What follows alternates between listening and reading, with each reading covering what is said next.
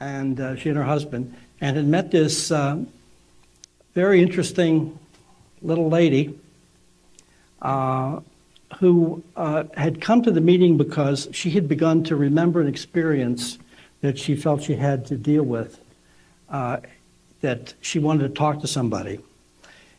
She had seen some video footage of starving children in Somalia or something like that, and they looked to have very large heads because the body was so emaciated. And she suddenly remembered something that she'd sort of tried to put out of her mind for years, seeing these little bodies back when she was a young woman in her 20s. A medical technician at a hospital, small hospital in northern New Mexico. And so my friends had me get in touch with her, and I eventually went down there and made a couple of trips dealing with her. Now, story that she told, and we'll let her tell it in her own words on tape, but essentially it was this, that she rode in the ambulance whenever there was a call, an emergency. It was a tiny little hospital. You will see it, cement brick building. And as I mentioned at the beginning, that they'd received a call that there was an accident. Nothing was explained, and the directions how to get there. And she and the ambulance owner, or his son, she couldn't remember, it was the father's son, one or the other would drive the ambulance. They went out, and that's where they saw these state troopers' cars parked up in the field. Pretty barren area, there's nothing there. And when they drove up, that's when they got out of the ambulance and saw these bodies. And she asked, as I mentioned, you know, where are their parents? Well, at any rate, what happened very quickly is that they bundled up the bodies and took them, two of them on a gurney and the other one on a stretcher, put them in the back of the ambulance, took them back to the hospital, and the state troopers had alerted the Air Force at that point. Now, these are people who were, and this was, you know, in the 60s. I believe the year was 66 now. This was a time when, of course, the Cold War was in full swing, the war in Vietnam. These people were very patriotic. And so what happened was when the Air Force showed up at the hospital and came in and removed the bodies, which she had already x-rayed, they took the x-rays. They took every scrap of everything you could imagine there that pertained to this incident. And they were told, this did not happen. You are not to remember it. The government has a long arm. They were quite intimidated. And apparently the bodies were only viewed by the doctor, who's no longer alive, at the hospital herself, the ambulance driver, who seems to have been, if it was the father, also no longer living. But in terms of trying to run down other people, and there seems to be one loose witness we're still trying to locate. In trying to run down any possibilities here, we visited the widow of the man who owned the ambulance, who was probably the one who drove the ambulance. And this widow, even though her husband never told her anything about the incident, because he was warned in the same way, she said that she well remembers that afternoon the Air Force showed up and stripped the ambulance of everything on the back inside, any sheet, object, piece of paper, anything. And she said, I remember we never got paid by anybody for making the run on top of that.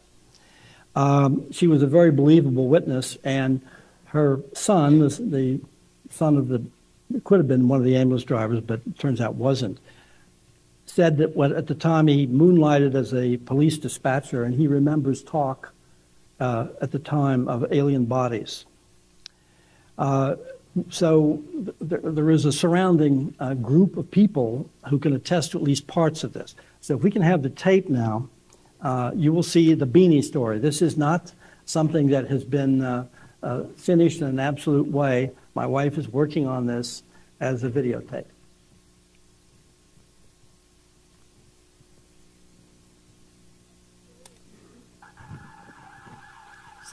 Okay, good.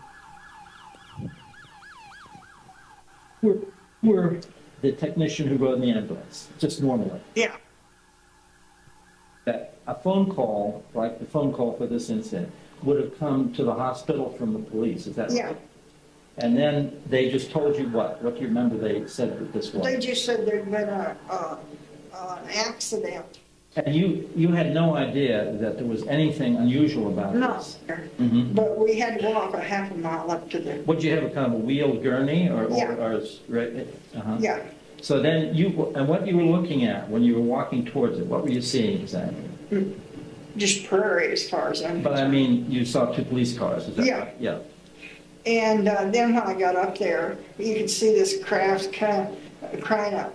It looked like when it come down, one half of it was just just into the mountain, mm-hmm. and the other half was sticking out. Uh-huh. And the first thing you saw then beyond that were the bodies? Yeah, because they were, I guess the state policeman had pulled them out. They were laying on the ground. Mm-hmm. And like I said, I thought it was 3 children. Mm-hmm. When I first walked up there, and I said, well, where are the parents? Did they go for help? Mm-hmm. And they said, no, we don't know what we've got here. And when I couldn't find a pulse or a blood pressure or anything on them, I said, let's go back to town. I don't know what we've got either. Mm-hmm. So we loaded them up and went back to town. Mm-hmm.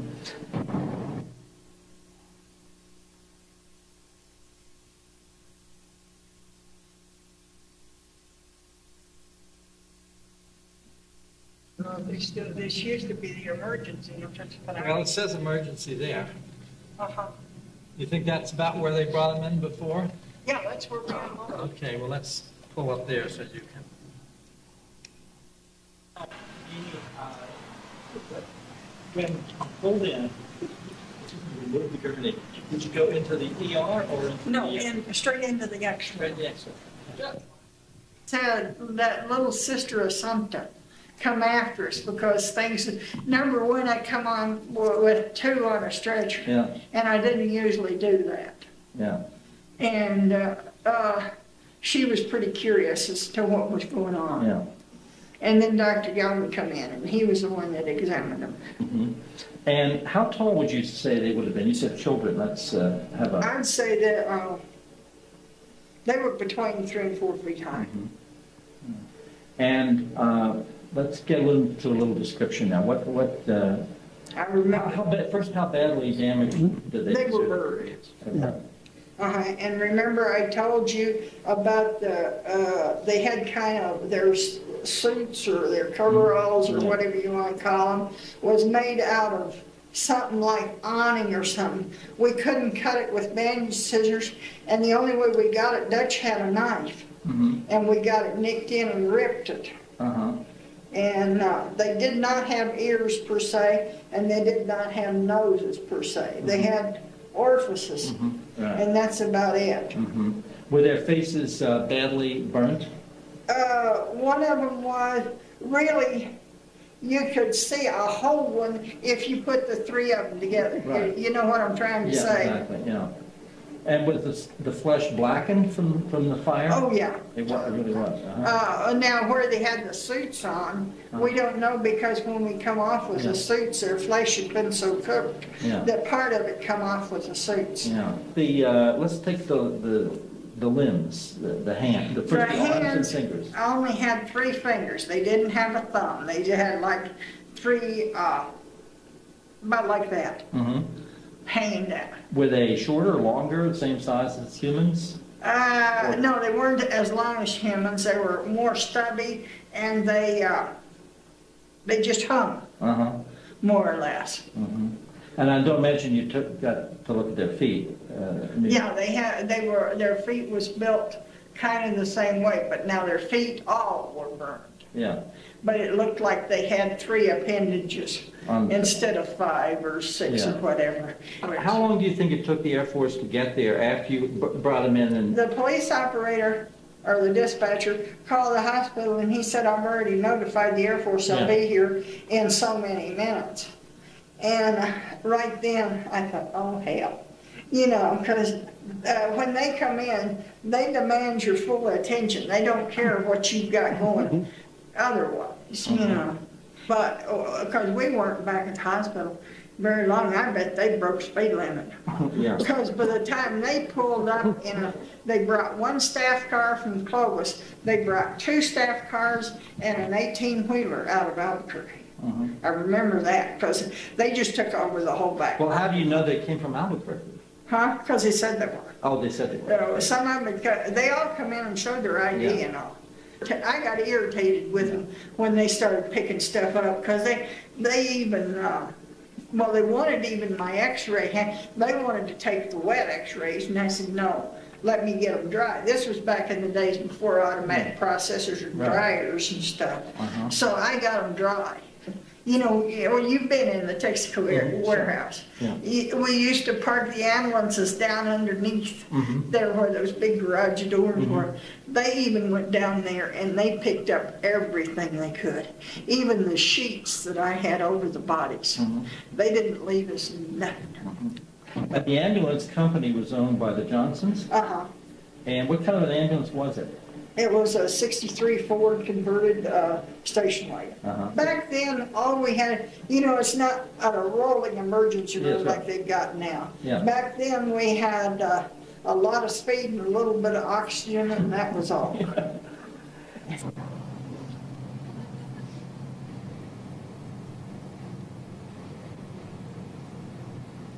I mean, they had a hole and everything. How did they move the bodies from the, Like I said, they had like a rock box, and they brought the boxes in and loaded them right off of my x-ray table, right into these boxes, and took the boxes out to the 18-wheeler.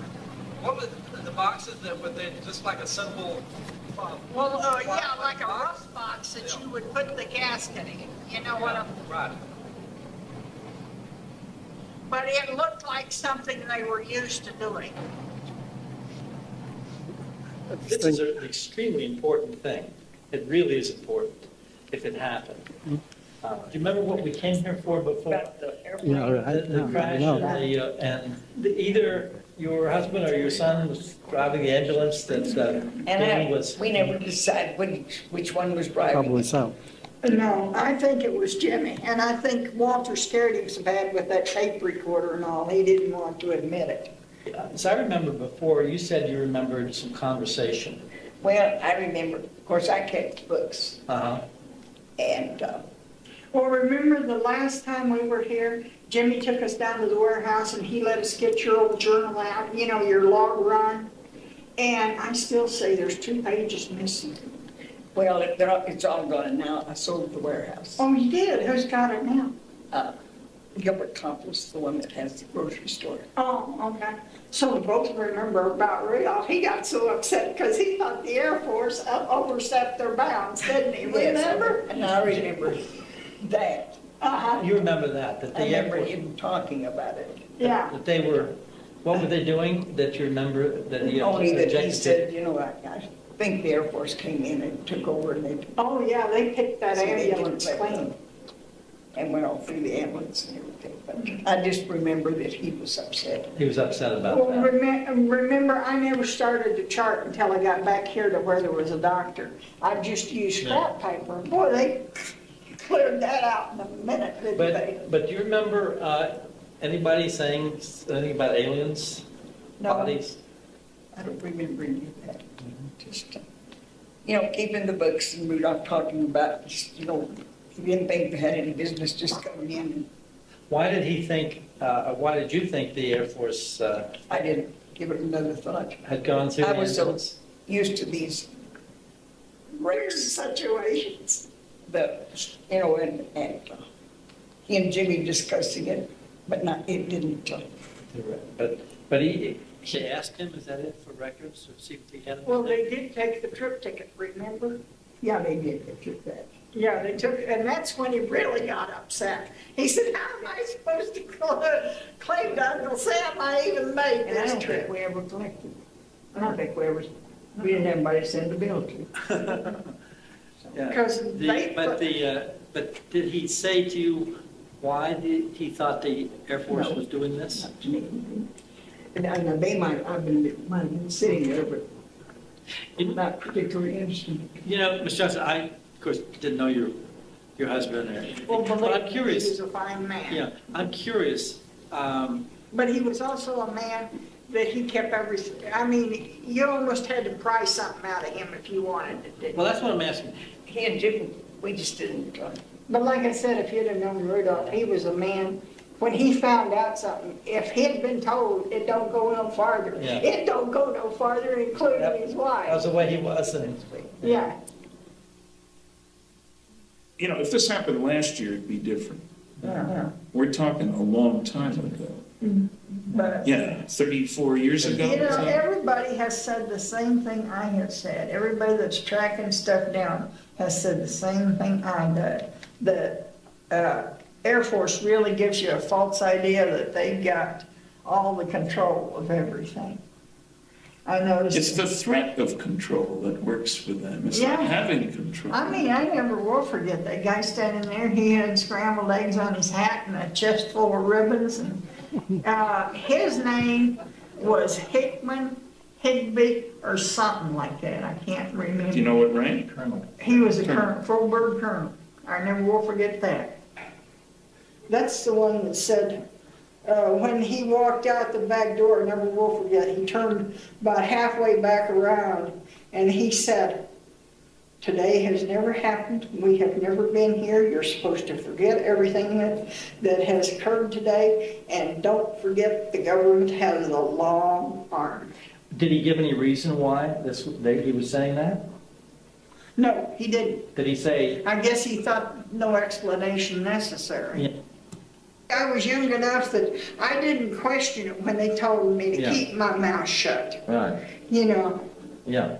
So, But how about you talking about it to anybody? That's what I said. Or Dr. Galvin? it got to where, I mean, well, after that bird colonel standing there, Yeah. I don't know whether it was fear, whether it was just we didn't want to think about it, you know, you kind of out of mind, out of sight, out Yeah. of mind, you know, or what. But no, we never discussed it. Uh-huh. Do you think that's odd? Yes, well, I told you that before, I thought Yeah. it was. Because usually when we've had a unusual or a bad smash up or something, Yeah. we talk about it for 2 or 3 weeks. Yeah. But we didn't this time. And it was almost like a silent consent that everybody just shut their mouth about it. Higley or Higby or Hickman? Something like that. Smith is tough. Yeah. But Sandia couldn't he- find Corso. after they had gone down and picked the ambulance clean and come back, and because I told them, you ain't taking they wanted my x-rays wetting on the hangers. I said, no, I'm not giving you the hangers. You come back after when the x-rays are dry. Oh, they went out to the site and we went out to the site later. And I mean, they had picked it clean. You mean you and Jimmy went out, or you Uh-huh. and somebody? Well, you know, we tend to forget that the government, the Air Force in particular, because of the nature of the beast, has rapid recovery teams ready to go to locations where there are airplane crashes, because there may be classified equipment on board. Well, Ready to go where there are truck crashes with sophisticated equipment, nuclear stuff, all kinds of things. And there are people whose job it is, just as described in SOM Yeah. 1.01, is to pick up, clean up, Everything. get rid of. Let's look a little differently at this. So we've got her, but we also have the sheriff's family, the cops and everything. Who else? Oh, the druggers. Okay, there's Target, But that's a target, and you see, And with a nice name. yeah, wasn't he connected with the police department at some point? No. He What wasn't. did he- Manuel Ulebury was sheriff. And then That's what we're looking for. okay. And then Manuel's younger brother, I believe his name is Trini Ulebury, How do you was spell that last name? ULIBRR.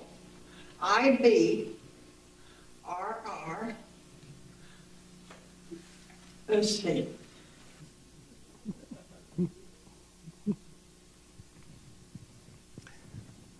I think that's it. As so far, we can have the lights. Now, this is, I say, is a work in progress that my wife's been working on. We were trying to find some more information.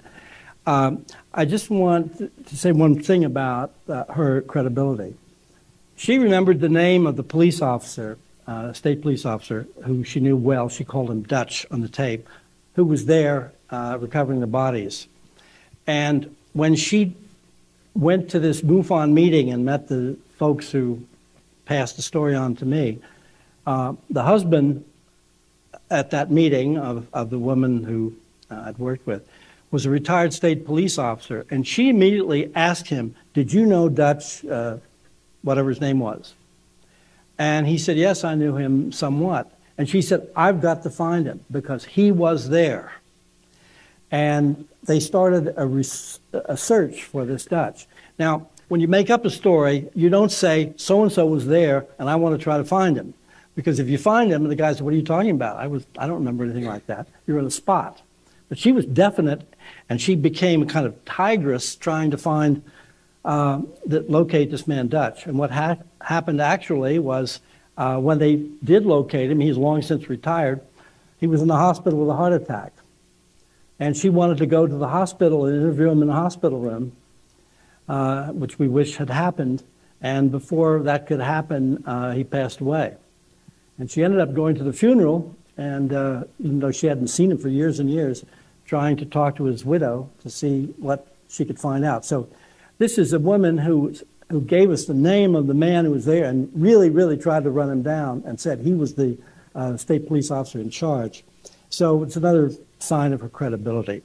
Now, you can make up your own mind about what you think about Beanie. She's an odd lady, but and she did not want the Air Force to take her wet x-rays out of there, or the hangers, which is just one of those little details which is not self-glorifying, but granted her personality is something you can imagine she would very easily have said.